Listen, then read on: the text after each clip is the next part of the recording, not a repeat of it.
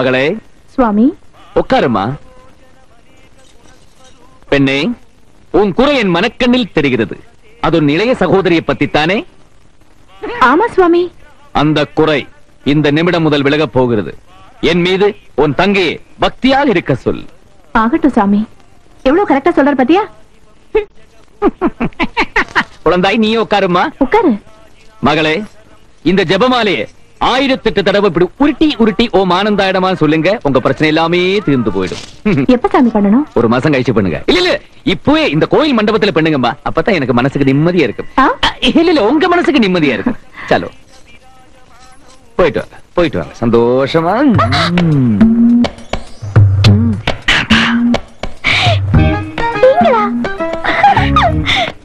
வா போலாம். உங்க அக்கா என்ன தியானம் முடிக்கிறதுக்கு 6 மணி நேரம் தாடியில எறும்பறிக்குது.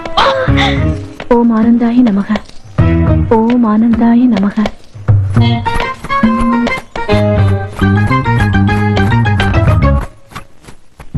தீபா, ஏன் ஒண்ணுமே பேச மாட்டேங்கிற? நான் எவ்வளவு கஷ்டப்பட்ட அக்காவை ஏமாத்திக்க கூட்டு வந்திருக்கேன். எதுவுமே பேசாம உங்க மடியில இப்படி படுத்துட்டு இருக்கிறது எனக்கு எவ்வளவு சந்தோஷமா இருக்கு தெரியுமா? ஜீவா, இந்த மலையிலிருந்து வர காத்து சத்தம், பறவைங்க சத்தம், அருவி சத்தம், இதெல்லாம் காதுல விழுறதில்ல? எனக்கு எப்பவுமே எங்க மாமாவோட உருமல் சத்தம் மட்டும்தான் கேட்கும். என்ன ஜீவா அது? இந்த இடத்துல வந்து மாமாவை நினைச்சு பயப்படுற? அக்கா என்ன காணாம தேடிட்டு இருப்பாங்க. மாமா வேற ஊர்ல இல்ல. நம்ம 2 பேரும் எங்க ஒன்னா பாத்திர போறாங்களோன்னு பயமா இருக்கு. என்ன ஜீவா அது? எப்ப பார்த்தாலும் மாமா அக்கான்னு. நான் என் மனசுல எவ்வளவு ஆசை வச்சிருக்கேன் தெரியுமா?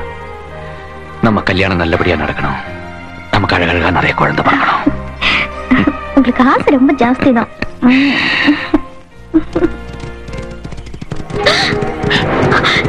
ஐயோ, எங்க மாமாவோட ஆளுங்க வராங்க போல இருக்கு. எனக்கு பயமா இருக்கு. நீங்க போயிடுங்க. நான் வரேன். ஜீவா, ஜீவா நான் சொல்றது கேளு.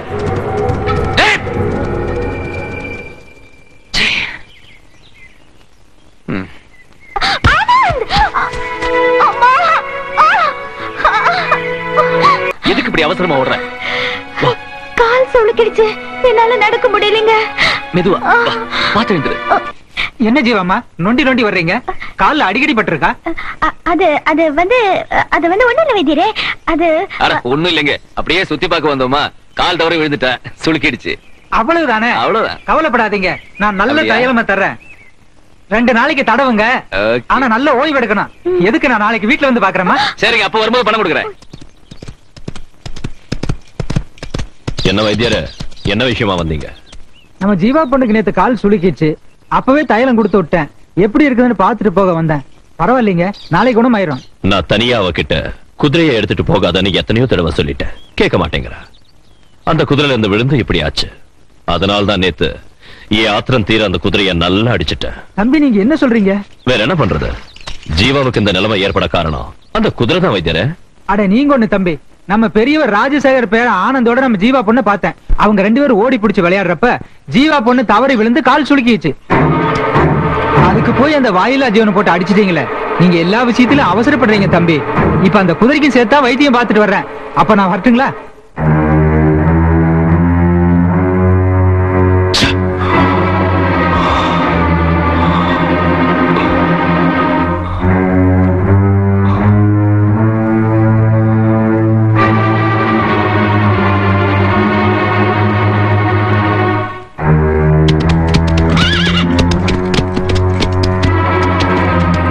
ஹலோ தர்மா, வெளியூருக்கு போயிருக்கிறதா கேள்விப்பட்டேன். எப்ப வந்தீங்க?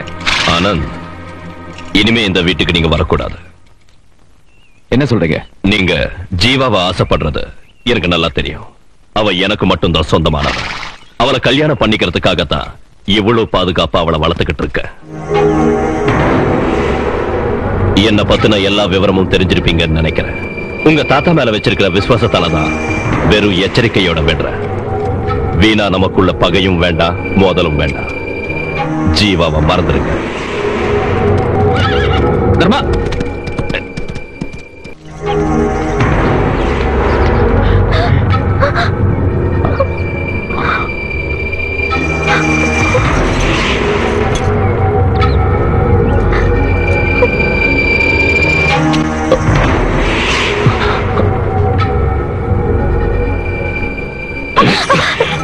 சர்மா, நடந்ததெல்லாம் விதின்னு நினைச்சு மறந்துருப்பா.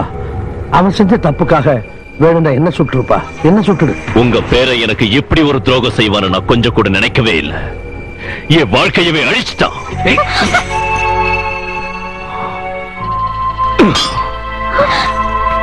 என்ன தாத்தா, நாங்க ஒருத்தருக்கு ஒருத்தர் காதலிச்சா கல்யாணம் பண்ணிக்கிட்டோம். அது அவ்வளவு பெரிய தப்பா? அதுக்கு நீங்க போய் இவன் கால்ல செய்யற தப்பையும் செஞ்சுட்டு அதை நியாயப்படுத்தி பேசிட்டு இருக்கியா? தலை நிமிந்து நடந்துகிட்டு இருந்த அந்த எஸ்டேட்ல இந்த காரியத்தினால என்ன தலைகுடி வச்சுட்டேடா. இந்த நிமிஷத்துல இருந்து நீ எனக்கு பேரனும் இல்ல, நான் உனக்கு தாத்தாவும் இல்ல. தர்மா, அவனுக்கு நான் தண்டனை கொடுத்துட்டேன், நீ வா.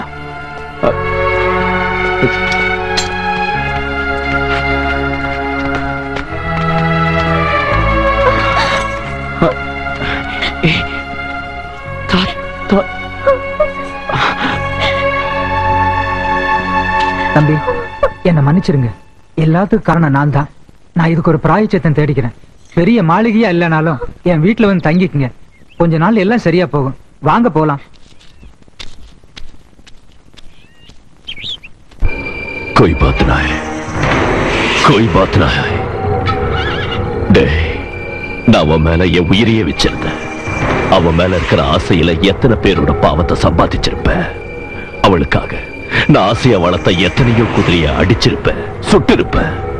ஆனா அவன் என்னை ஏமாத்தி அந்த நாயோட ஓடி போயிட்டான்.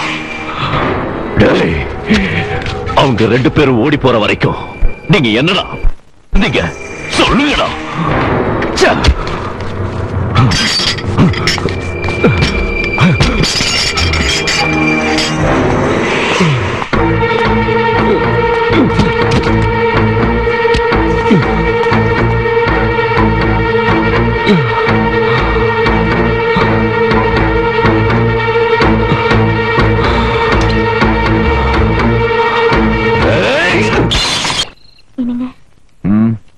நாம இந்த ஊரை விட்டு எங்கேயாவது போயிடலாங்க.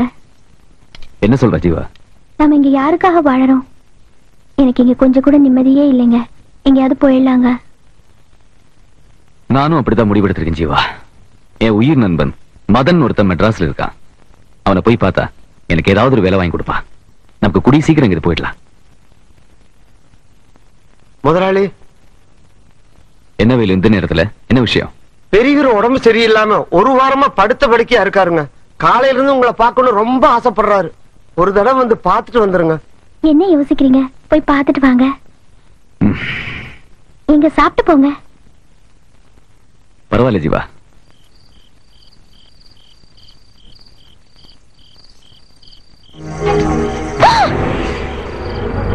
மாமா, மாமா,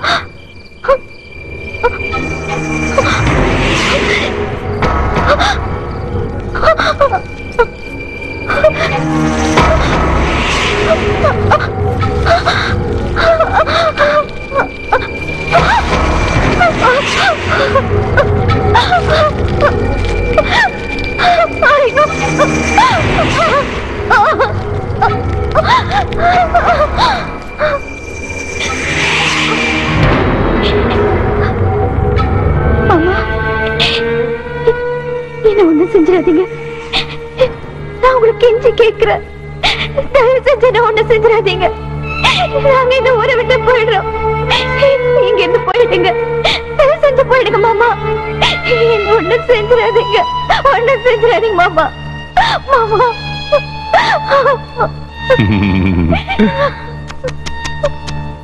कोई बात नहीं, कोई बात नहीं. முதலாளி, முதலாளி, முதலாளி, பாவம் அந்த குழந்தை இஞ்சி மாமாவை விட்டுருங்க. வேணாம் முதலாளி, வேணாம் முதலாளி.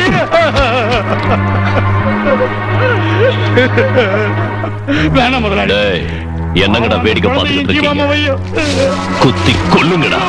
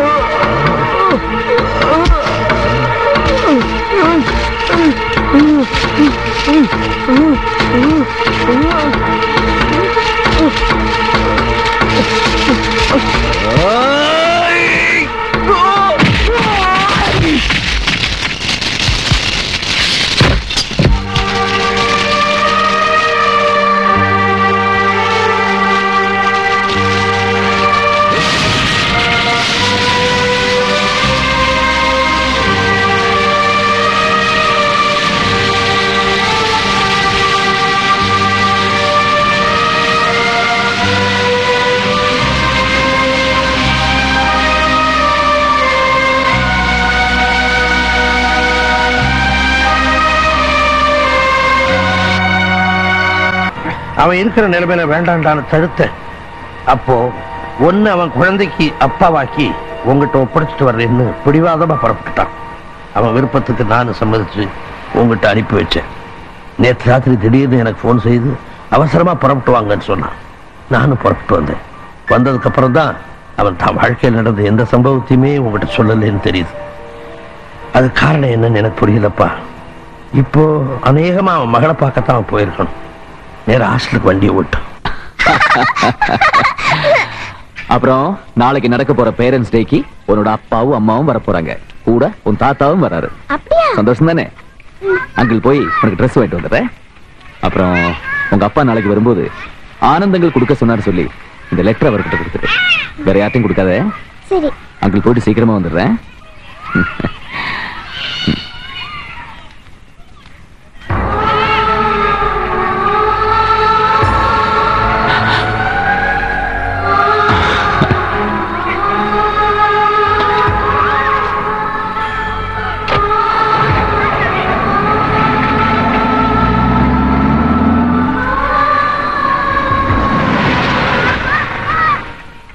சுமிதா, உங்க தாத்தா வந்திருக்காரு பாரு.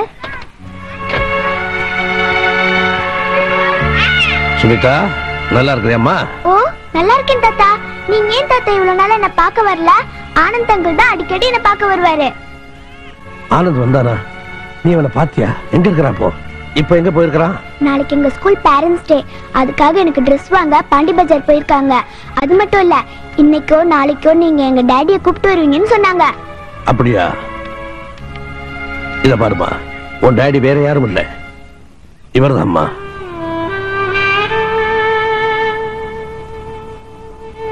டாடி,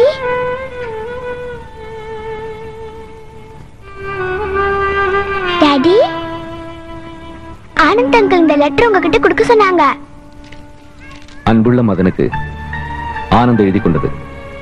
இந்த கடிதம் உன்கையில் கிடைக்கும் போது என்னை பற்றி எல்லா விவரங்களும் தெரிந்திருப்பாய் என்று நம்புகிறேன்.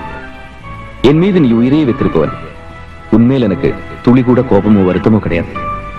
நான் உன்னை தேடி வந்ததே, இன்னும் கொஞ்ச நாளில் என்னை இழக்கப் போகும் என் மகள் சுமிதாவுக்கு நீ நல்ல அப்பாவாக இருக்க முடியும் என்று அவளை உன்னிடம் ஒப்படைக்கத்தான் வந்தேன். நான் அங்கு வந்ததும் நீயும் லதாவும் காதலர்கள் என்று தெரிந்தது. என் நண்பனுக்கு மனைவியாக வரப்போறவள் எப்படிப்பட்டவள், என்னுடைய மகளுக்கு நல்ல தாயா இருப்பாளா என்று தெரிந்து கொள்ளத்தான் நான் அவளுடன் நெருங்கி பழகினேன். அதை நீ தவறாக புரிந்து கொண்டாய். லதா நல்லவள், அன்புள்ளவள். அவளை நீ மனைவியாக அடைவதற்கு கொடுத்து வைக்க வேண்டும். என் மகள் சுமிதாவே, நீங்க இருவரும் ஏற்றுக்கொண்டு பல்லாண்டு காலம் வாழ வேண்டும். நமக்குள் ஏற்பட்ட பிரச்சனையை மறந்துவிடு. இதுவே என் கடைசி ஆசை. என்றும் உன் நினைவுடன் ஆனந்த்.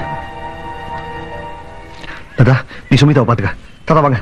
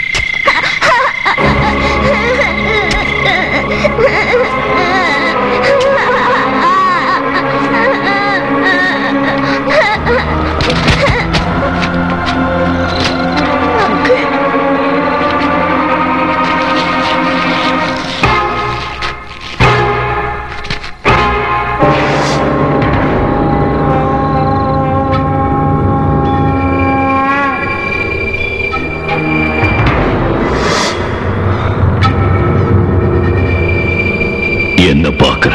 நான் தாண்டா தர்மா. நான் செத்துட்டேன்னு பாக்குறியா? உன்னையும் உன் குழந்தையையும் சாகடிக்காம அவ்வளவு சீக்கிரம் சாக மாட்டான்டா. நீ எனக்கு செஞ்ச துரோகத்துக்கு எந்த இடத்துல இருந்தாலும் உன்னை பழி வாங்காம விட மாட்டேன், விடவே மாட்டேன்.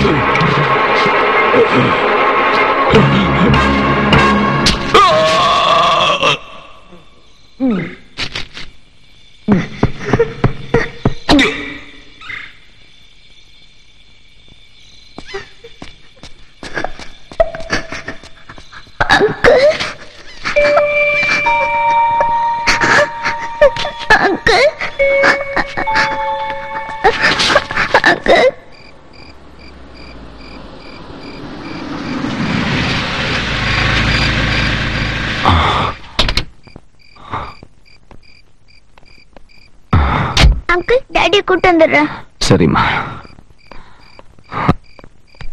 சுமிதா, டாடி எப்படிமா வந்த? ஆனந்த்,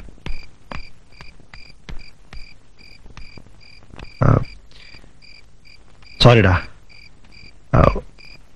உன்னை சரியா புரிஞ்சுக்காம வளர்த்தரமா ஏதோ வளரிட்டேன். எதையும் மனசுல வச்சுக்க மன்னிச்சிட்டேன். வா வாடா வாடா.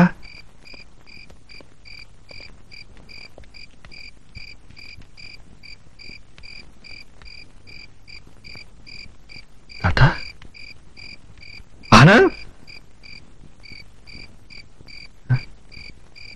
ஐயோ ஆனந்த்,